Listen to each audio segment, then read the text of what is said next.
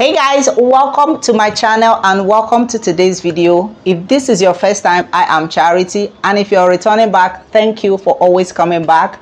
To be a part of this family, please use the sign down there that says subscribe, and then next to it is the bell. When you use that bell, every time I upload a new video, you will be notified. Okay, so in today's video, I am in my kitchen and I'm going to be showing you how to prepare the Nigerian version of anyhow fried rice. So when I saw this recipe, I kind of felt that it's gonna help a lot of people, because if you cannot afford a kilo of chicken for 2,000 naira, then definitely you can afford the eggs. So for this video, we are going to be using the eggs instead of the chicken, because my pastor says 1 egg equals to 1 chicken. Let me just show you how Jessie Queen prepared this rice. Let's just see the ingredients and see how this food is prepared. Yeah, so guys, I'm going to be showing you the ingredients for this particular recipe, the anyhow fried rice. So I'm going to be using eggs instead of chicken. So here I have about 10 pieces of eggs. I'm going to be using, this is a mixture of green peas, green pepper, spring onion, and one more ingredient. All of those green things, you know, this is a combination of all of it. And I'm going to be adding my sweet corn. I love to add sweet corn to my fried rice. If it is missing, then I won't enjoy the rice. So this is my sweet corn. I love to add it. I'm going to be using it, and I'm going to be adding these peas and also the carrots and onion. You can see my onion. I love to use onion. This is the salt to taste. We have the vegetable oil, and I have sliced tomatoes. I don't know, I can't really remember if Jessie Queen used sliced tomatoes, but I love to add this to my fried rice because already I need to, as much as possible, make this rice to be nutritious, you know. So I'm adding my tomatoes, and I'm going to be using my butter. You know, I'm going to be adding butter to this recipe, and this is about the ingredients. As you can see, is anyhow, so we are not needing too much of ingredients. And I'm going to be adding pepper, although I've already blended right there. I blended my my fresh pepper, because this time around I want to try using fresh pepper. I always make use of Cameroon pepper, that's the blended one. So you can use this, actually it's very good. So you can use this if you want, but I'm going to be using fresh pepper for today's video. It's already there. Let me just quickly show you how I blended this pepper in my blender. So this is how it looks like. That's the pepper I'm going to be using. And in here, I found this out and I love it, because Lagos, we have one issue with Lagos, Nigeria. So you may not know, but I'm not going to be saying it. So because of that particular thing, I got this one to be able to put all of my things inside here. I think they are safer for me. So I'm going to be using most of the ingredients from here, like the curry and the other spices for this, you know, rice. So that's about that for the ingredients in this rice. Okay, so let's just start. Yeah, so guys, I've added my vegetable oil and I'm melting a little quantity of butter into it, because I would love for the butter to mix, you know, incorporate in the rice very well. And then I'm adding my onions into it to fry a little bit, not too much, but to fry it a little bit, you know, just to make the taste of the onion to add itself with the butter and then the vegetable oil, of course. So yeah, we're allowing the onion to fry just a little more, and now I'm adding the tomatoes. So guys, if you notice, these tomatoes are, you know, cut into like square shaped. So I'm very easy on the turning, because I don't want it to look like fully blended tomatoes. I just want it to have this, you know, desirable colorful look. So I'm going to be allowing it to stay like this. I won't be turning it much.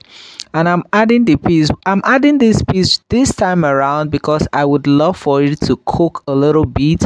You can add it. I've seen people add it to the rice when they are, parboiling their rice. I've seen people add it, in the mixture of their fries, whatever. But I just feel like I always love to do my own things my own way. So I feel like adding it to this tomato. So while the tomato is drying a little bit, the pea is going to, cook itself a little, because the rice has already even parboiled already. So I wouldn't want the peas to be hard. So this time around I'm also adding pepper. All these are all coming together because they are going to fry a little, so our rice does not taste fresh tomatoes or fresh pepper or fresh like that. I would love for it to have that fried effect on it. So now I'm stirring a little. If you notice the way I'm going so easy on it because of the way I sliced the tomatoes. I'm adding a little bit of curry, that's a sachet of curry. I'm adding a little bit of it. Remember, we're making this video so simple, for everybody to be able to enjoy, their simple fried rice.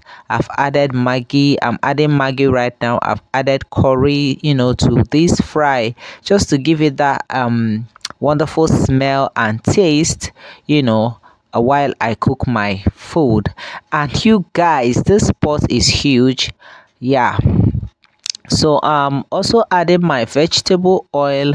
For this time around I'm going to be preparing the egg for the rice. We're not using chicken this time around, so I'm going to be getting the eggs ready while the tomatoes and the other ingredients fry, in the other part.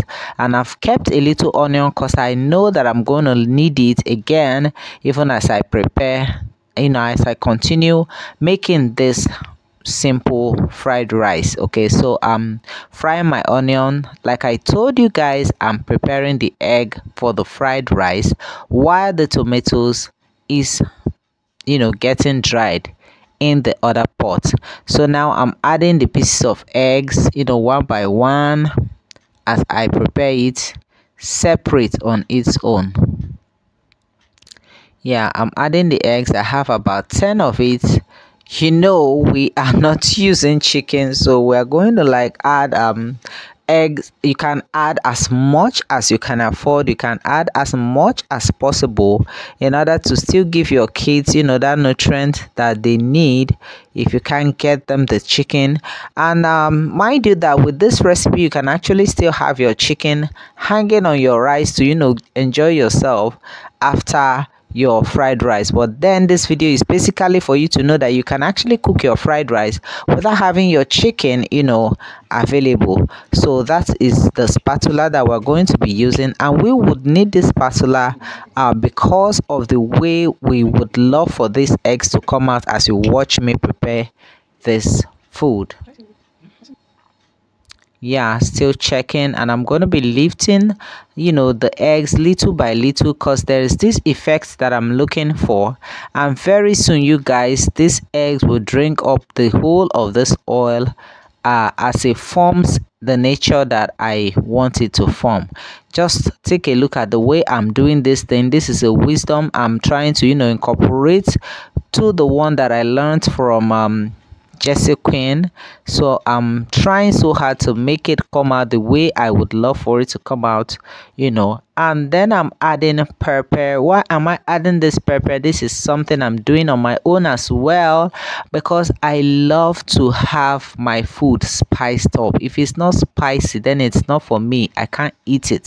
If I eat something that is not spicy, I'll feel like throwing up. So I always love to spice up like everything.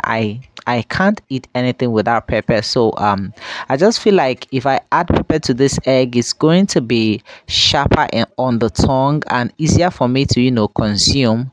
And even my kids are used to pepper. We just love it spicy.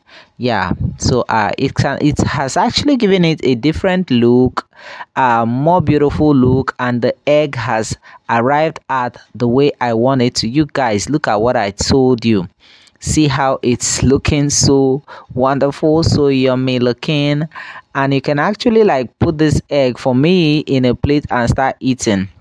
So we're back to our frying ingredients. As you can see, it's almost dried. In fact, it has reached the way I want it to look, and I'm adding all the green vegetables into it so I can mix them together and fry them a little bit, just a little bit. Okay, remember that everything still has to be, you know, fresh on the mouth and all that. So you guys, you can see how beautiful this is looking. And I'm adding my sweet corn.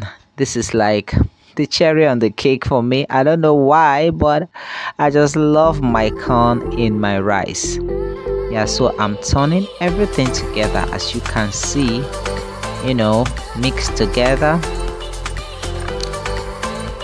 in a little way. So you can see what I'm actually using to turn it, because I don't want to harm any of the ingredients. So I'm adding my eggs from the frying pan into the other mixture to combine them together and incorporate everything. That's what I'm doing right now. The eggs and the other green ingredients and the tomatoes, everything joined together. You guys, this meal is already looking so beautiful. It's already looking so inviting. You can actually take it from here and eat your bread, eat your white rice, and any other. But this time around, we are making fried rice, so we're going to be adding our rice into it. Yeah, I'm adding a little of Maggi again into the whole mixture, and salt to taste, of course, and turn together right now.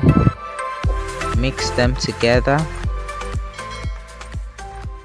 together properly. And now I'm adding my carrots, because I'm almost ready to bring this meal down, and I like my carrots to still be very sharp in the mouth, almost like you're eating a raw carrot. That's the way I like it. So I'm gonna allow it to heat just a little, and you guys see how it is looking so yummy, so beautiful.